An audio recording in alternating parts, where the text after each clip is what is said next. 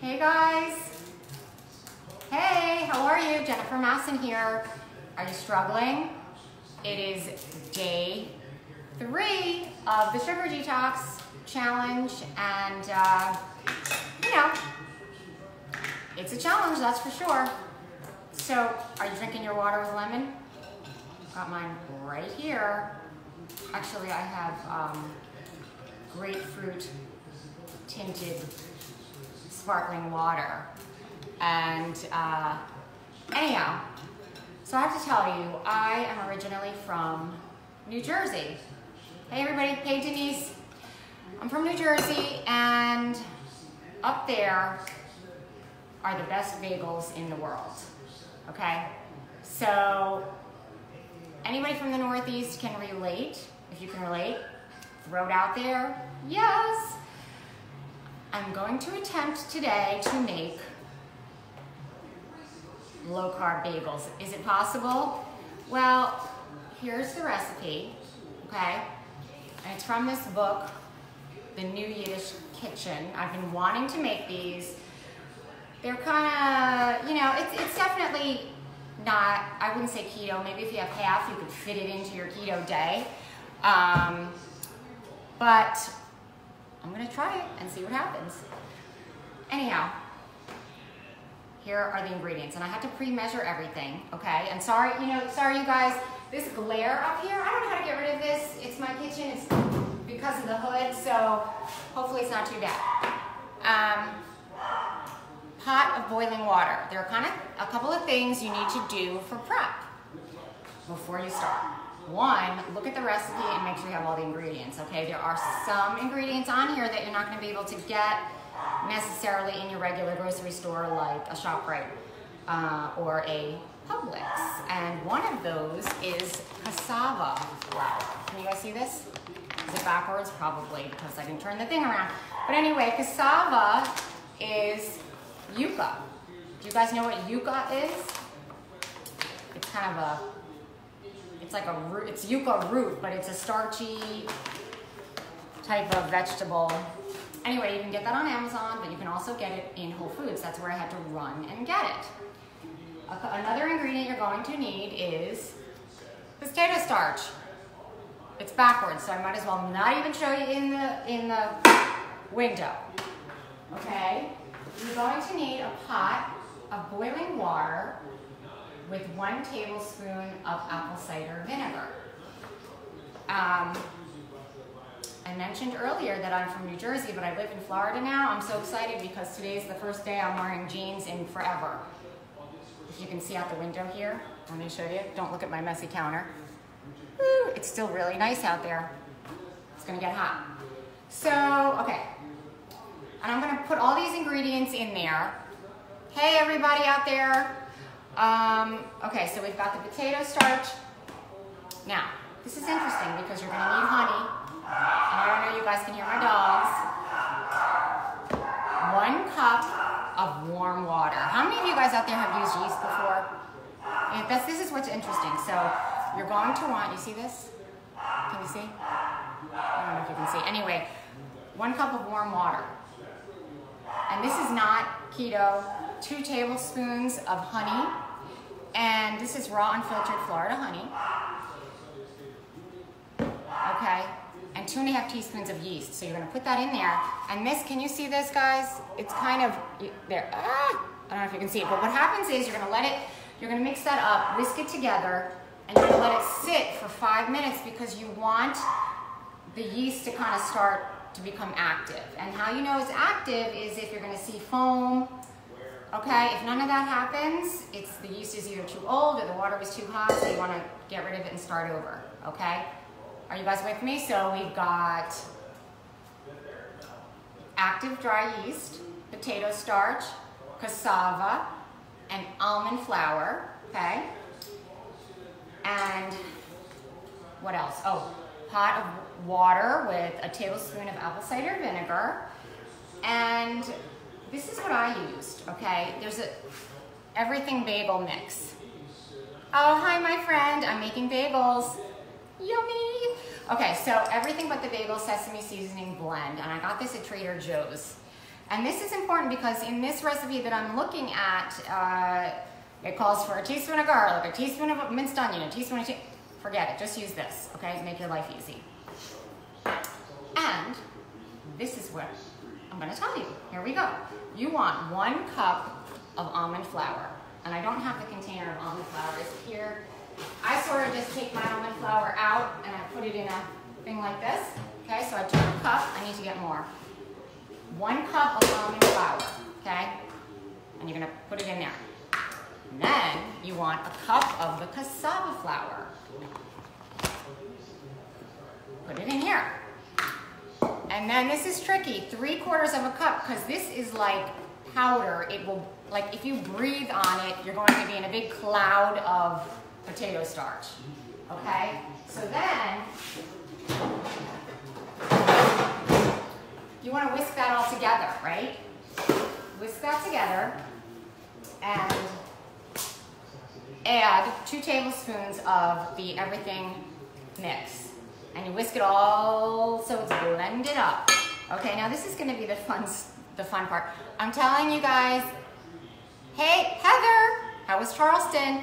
I have never made these. So this is going to be interesting because this could be an epic failure, okay? I doubt it, but we'll see. Okay, so this is what, you've got your water, yeast, and honey. And this has been sitting here. It's kind of bubbly and active.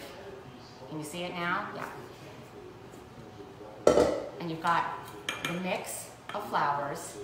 My water, gotta check and make sure it's boiling because that's important.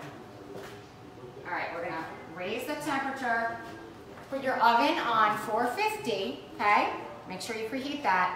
So we're gonna blend this together. See, I'm already getting powder. Woo! There we go. Okay, so mix this together. Now, here's the thing. It should be kind of sticky, but you want to be able to handle the dough. So what's going to happen is, yeah, if it's too sticky, you're going to add a little bit of water. If it's not sticky enough, you're going to add a little bit of cassava. So that is where, you know, your judgment comes in here, okay? So I can handle this, which is nice. It's just the right consistency. Okay, this is gonna be, woo, you know what, I'm gonna get a spatula. Right here. Did you see that little hunk of what dough fly off? Okay, get a spatula. Make sure you get every little piece, okay? And this is what it looks like, okay? It's kind of, so I'm just smushing it together. Now, it says there are 2 ways, okay, so we're gonna split this into 6, all right? And I have this handy little mat here. I love this mat. It's non-stick. I got it from Pampered Chef, which they have a lot of really neat stuff. Okay, so 6 portions. How's that gonna look? I'll show you, hang on. 1. So they're pretty even. They're not 100% even. Okay, but you're gonna have dough that sort of looks maybe the size of a baseball. Okay. So this is gonna be the fun part, guys. Okay, because you have to boil them. All right, because I don't know if who's worked in a bagel shop? Anybody? Hey. Oh, hey, John. Oh, my gosh. How are things going by you? It's been a roller coaster over here, and you know what I'm talking about. Okay, so, All right, this is going to be interesting. Okay, guys, so you're going to roll it like a snake. And then, oh, see, this is tricky. Actually, there are 2 ways. You can roll it and put your thumb through the middle. Make sure your hands are clean too. So we're doing this, okay? And you guys are stuck with me through the whole thing. I was gonna do this on YouTube and just do a video. Do you know what my son said to me? Mom, Facebook is dying. It's like MySpace. So for any of you guys out there, Facebook is dying. It's like MySpace. Okay. So this more looks like a tarale for those Italian people out there. Like, okay, I'm gonna try and smush it together to make it more like, you know, a closed bagel. Hi. So paleo bagels. For those of you who just tuned in here, I got this cookbook, well, I've had it for a while. Can you read that? The New Yiddish Kitchen. It's gluten-free paleo recipes. I've made a few things from here, which I really like, but this, I have never made these bagels. I haven't had the opportunity, so I'm doing that today. I am gonna post the recipe, but one thing you do need that you may not get in your regular store is the cassava flour. Do you guys know, and I have to come closer because I don't have my glasses on. Yeah, they're not so keto friendly. And does it have the nutritional value on here? You know, I'm gonna have to look it up. Honestly, it's made with cassava. I'm gonna do the nutritional content and I'll let you guys know what it is. But there's cassava, almond flour, potato starch. The water's boiling, okay? And you just have to be careful because you don't want the bagel to fall apart. Not that it's gonna do that. But anyway, how many of you guys, when I was in high school, I was 16. I think it was at first before I could drive. I worked in a bakery called Zaro's. And I used to have to sometimes go there really early, like for 5 a.m. And for a teenager, that's early. And the guy was there making bagels. And the true way to make bagels is they have to be boiled. I don't know how they do the bagels here. Does anybody know how they do the bagels at Einstein's or Caribou? Anybody? Do they boil them? I don't know if they do. Okay. So I'm doing this. I'm kind of doing them all together. And I don't mind if you guys tune in and out. If you want to tune out and tune in. All right, let's see, I just dropped the chart. This is real. I haven't made these before. But anyway, how many of you guys out there are doing the sugar detox, okay? Would you be able to have one of these bagels? Maybe. Maybe, it depends. I have to do the nutrition value. I couldn't tell you right off the bat right now, but you know, we'll give it a shot. Mainly, the thing with the sugar detox is you want to eliminate all added sugars. And here's my son, he's off of school today. Don't ask me why, they have another day off.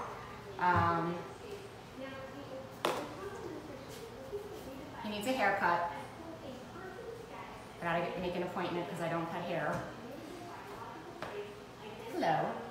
What are you making? I'm making bagels. Oh, sweet. Do you want to roll something? You want to roll? You have to roll it to a snake. Do you guys get your kids to help you? Mine really don't help me. So. Not true. I help sometimes. If you want to, you can roll the last one, but you have to wash your hands. I don't want to. No? Okay. Dominic, are there people making comments out there? Let's see. Yay! We have a bagel place called Jersey Bagel. Where is that? Jersey Bagels. I miss the Jersey Bagels. We had a place in New Jersey called Sheep's Head, because it was at Sheep's Head, Brooklyn. Why is this lighting so bright? But the light is there because Dominic is standing close to the light because it has to light back here. There has to be enough light, otherwise we'll look really, really dark. Okay. Me stepping in like this makes your live stream seem really. Well, okay, so this is the one, this is my son who told me that, oh God, you're in Wisconsin? Okay, no,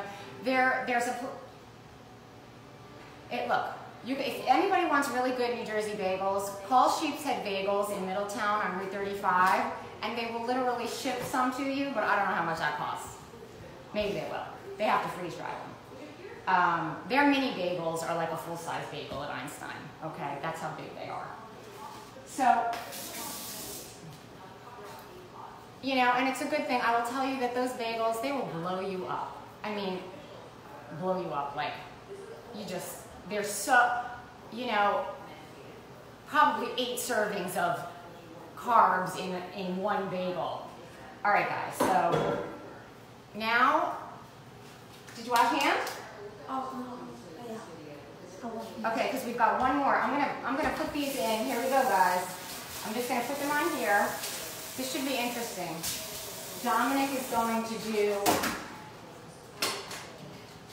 now you don't want to dump them in, so use one of these slotted things, okay? Now, Dominic, can you roll that one into like a 6-inch? These things weigh a ton, guys. They're like bricks. Okay, so I placed all of those in. Is this a special bagel mat? It's a pastry map. So what's going to happen is this. You want to watch the bagels. I have to go back and watch. And when they float to the top, that is when you're going to put it on simmer. You know, you want it lightly boiling and then 4 minutes. Yeah, just okay. All right, you did a roll. So now you're going to, okay, this is good. So smush it like this. Double this. No. Double this size. Just make sure everything is close together, okay? So they're starting to float. Is it smushed together? Okay, so give me this. Double that size. Okay. Can I put it in? Yeah, put it here. Okay. Gently just put it down in there. Okay. So now.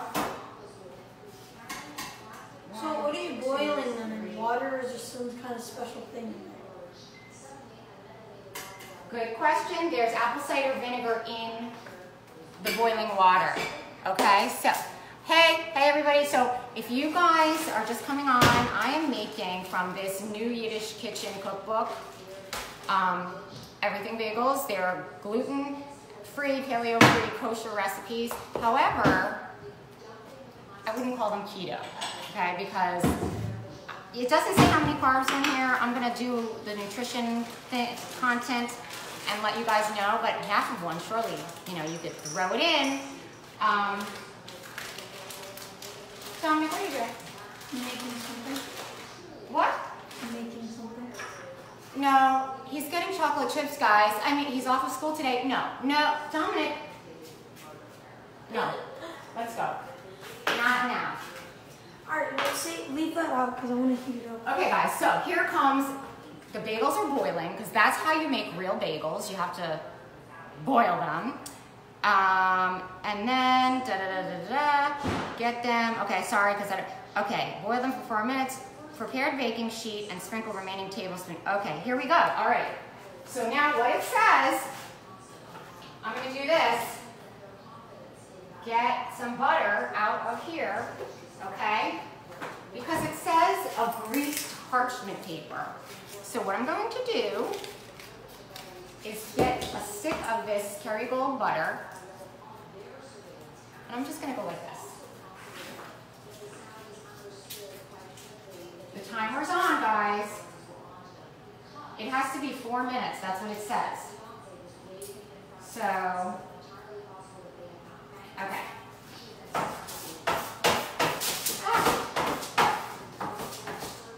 Is this the right way to grease? I don't know. So you gotta grease the parchment. I love parchment paper. Okay. Greased enough, okay?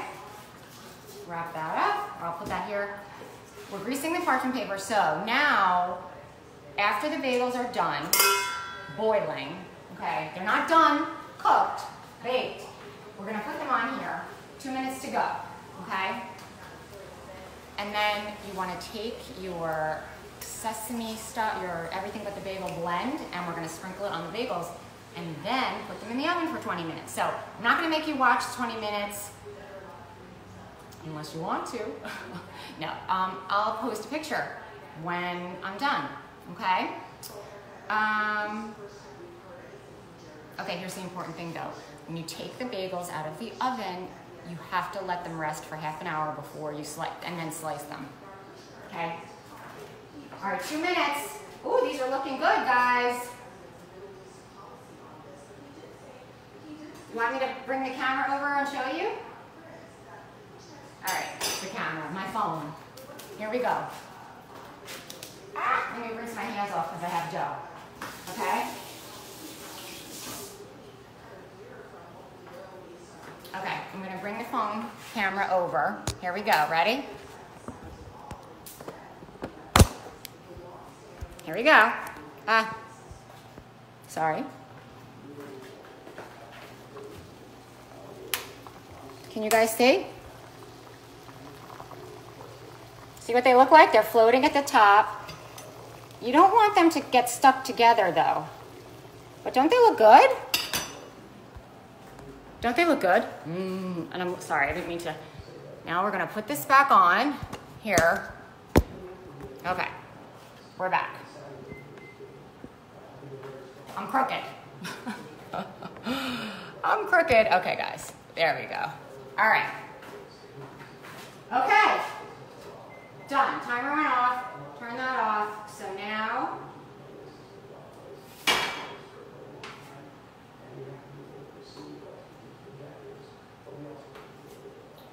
take them out with a slotted metal. I have this thing. I wouldn't call it a spoon.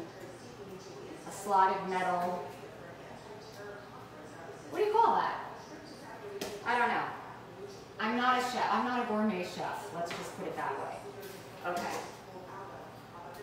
Okay, so this is done. Turn that off. Okay, so here are the bagels steaming out of the pot. Okay? That's my dish towel. So now, that's why I like this thing. You can just sprinkle. Okay? Woo, look how nice that looks.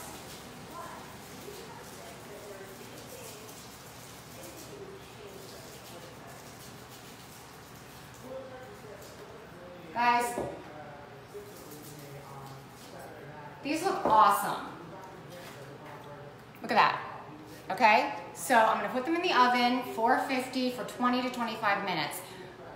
I'm gonna say goodbye for now. I'm signing off, but I will post a little, video blurb when they're done. And I'm gonna post the recipe. But I hope you guys have a great day. And if you're doing the sugar detox, no sugar. All right, have a good one.